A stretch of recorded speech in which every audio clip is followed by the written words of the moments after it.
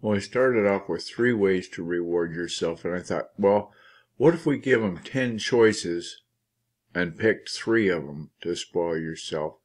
And these rewards are brought to you by Ramsey Solutions. I got a link in the show notes if you go to the GuyerCookReport.podbean.com.